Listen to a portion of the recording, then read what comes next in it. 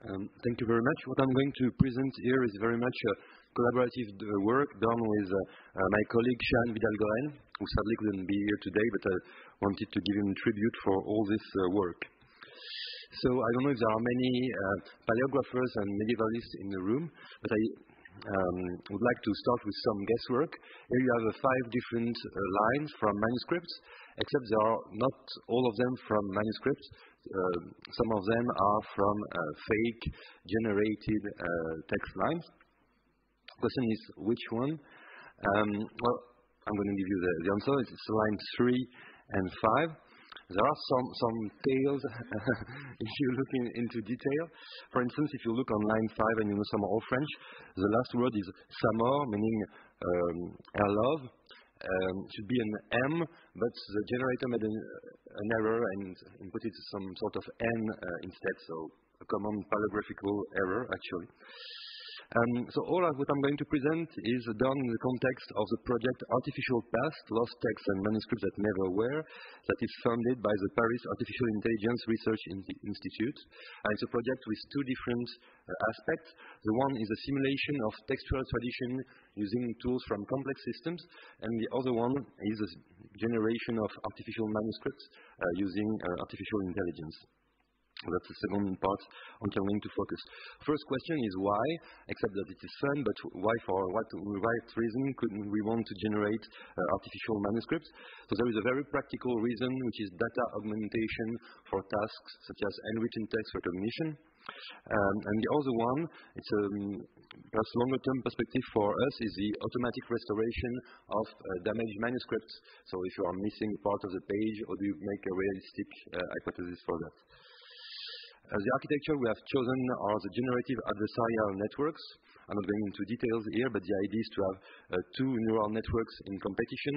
One is a generator that generates a sample of something, for instance, a pseudo-manuscript line, and the other one is a discriminator which tries to guess, like we did earlier on, which examples are real and which are generated.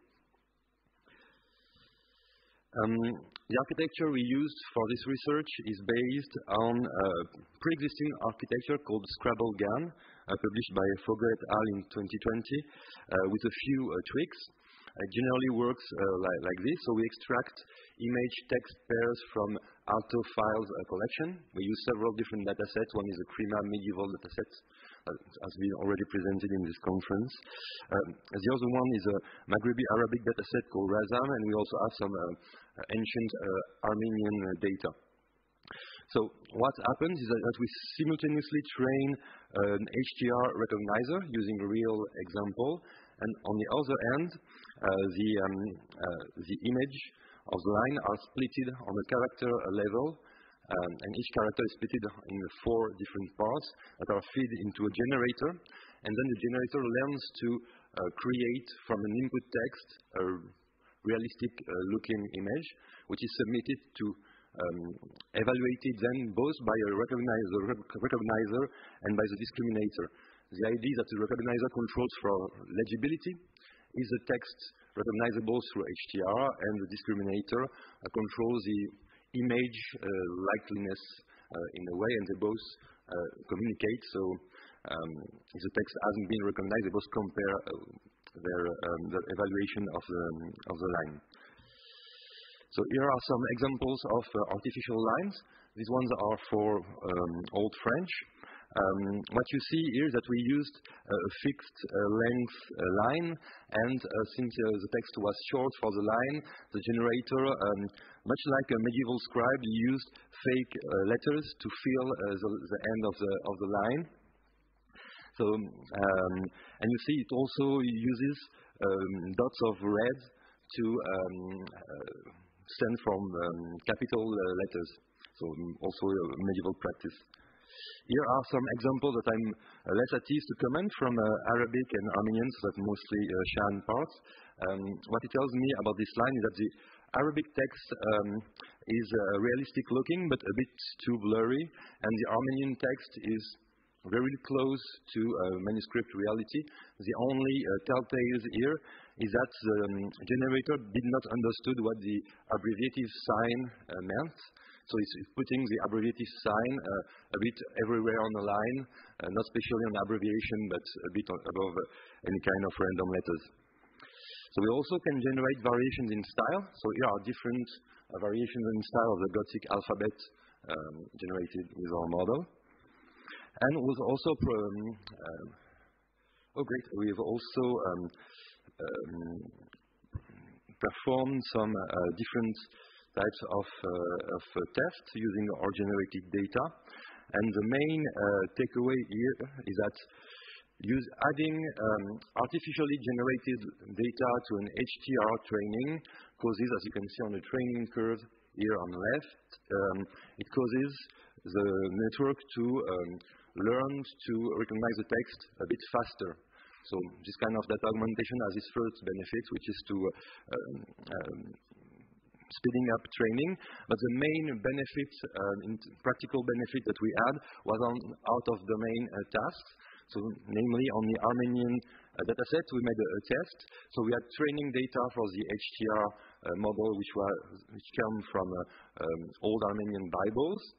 And we made an in-domain test on Bibles and an out-domain test on chronicles. So very different type of manuscript, very different type of text. And what we did is we used data augmentation using text from chronicles to create fake chronicle image and perform data augmentation in the ways with a different type of text. And you have the result of the test here. So the in-domain test, there is an increase in accuracy when you use more artificial generated images, but it's really more important on the out-of-domain test, when you can see there is almost more than 10 points of difference in accuracy on the out-of-domain test. So here our GAN approach brings out-of-domain lexicon and out-of-domain shapes in the training, and this explains this better performance. Another task that we are currently doing is creating artificial layouts. So using a similar approach, we train a GAN architecture to generate full manuscript pages from layout masks. So we have a few examples here for medieval French manuscripts and so on. But if I were to zoom, you wouldn't see that the text here on this image is made of real letters, but with no real words. So when we generate full pages, we cannot control the text as formal. So both approach do work together, generating fake lines and generating fake pages, and we hope to be able to concatenate those approaches at some point. So here what I wanted mostly to say. So we also have some perspectives for the future. We have another in-progress project on building a dataset of burnt manuscripts coming from the library of Turin, who burnt in 1904. So it's a Biblissima Plus Rescapé project with Patricia O'Connor and Marco Maulu. So we're building a set of training material from this manuscript. We're working both on generating fake pages and fake lines. And at some point, one of our goals will be to try and articulate page generation, line generation, and burn manuscript data to be able to offer hypothesis of artificial restoration of this manuscript. And if it's a topic that interests you, we have an ongoing call for contribution for a workshop this winter in Paris on the topic of philology and artificial intelligence in the service of burned manuscripts. One open question that remains, and I would be happy to receive input about that, is how do we evaluate the fake lines or the fake pages?